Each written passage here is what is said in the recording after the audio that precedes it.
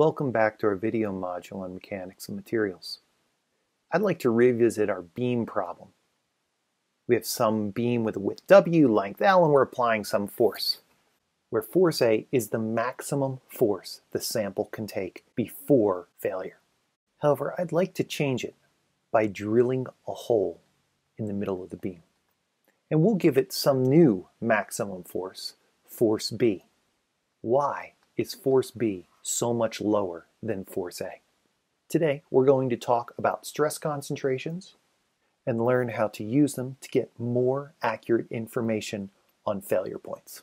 Now, the obvious thing about why force B is lower than force A is because the real thing that the material feels is not the force, but the stress. If we're going to reduce the area through which the forces are applied, we're going to increase the stress. So in scenario B, instead of the forces being applied across the entire width all the way through to the base, we see that your area is actually being reduced. So let's try and simulate what this is like. We could rewrite this beam. We're going to keep the same length and the same total width, but we're going to pretend that now we have two pillars. These are solid pillars.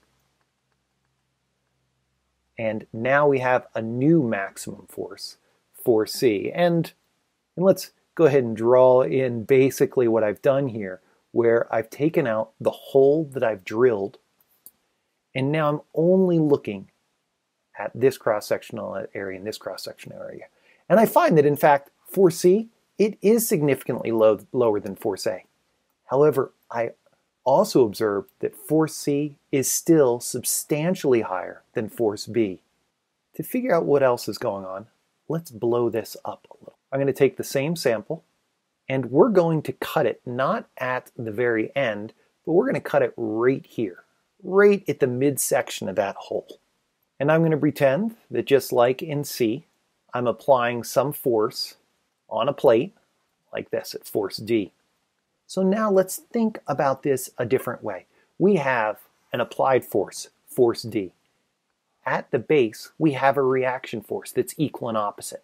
How is this force being transferred? Now along the edges, right along here, you just have these straight lines. Whatever force is happening at this plate, it's being transferred right along to the base. However, there's a force on the base right here.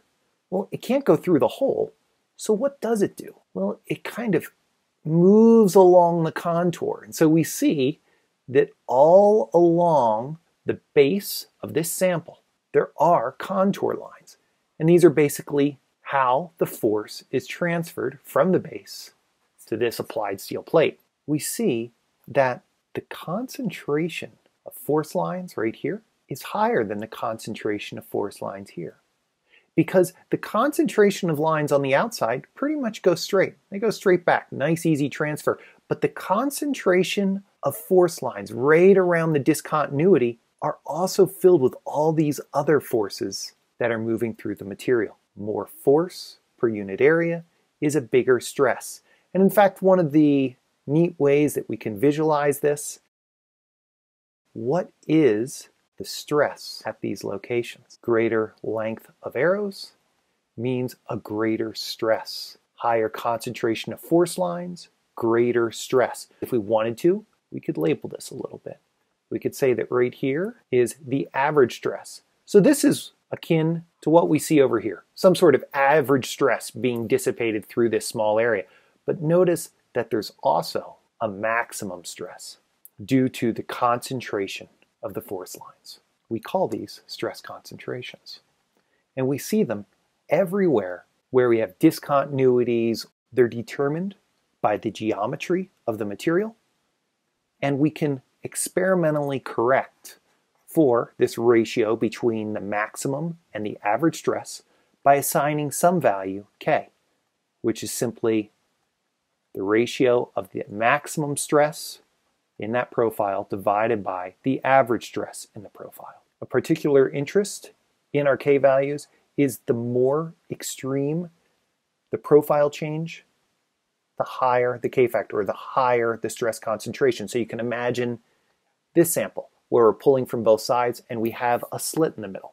We follow the force lines and they're just going along, and suddenly they move they're forced to go through this smaller area very quickly, we have a high K factor. On the other hand, we could have, say, some sort of similar sample with a nice, long, smooth opening, and this would allow the force lines to have more gentle changes, which means we're going to lower our stress concentration and have a higher allowable force. Examples of profiles we see all the time are going to be in beams, we'll put fillets, or in plates, we might have bolt holes, rods, we might have grooves, or in a plate, at the end of its life, we might start to develop little cracks. In summary, the stress concentration is defined by K, which is the ratio of the maximum stress experienced divided by the average stress across that area. It occurs anywhere where we have discontinuity or a change in geometry. And the more sudden the change in the geometry, the greater the stress concentration.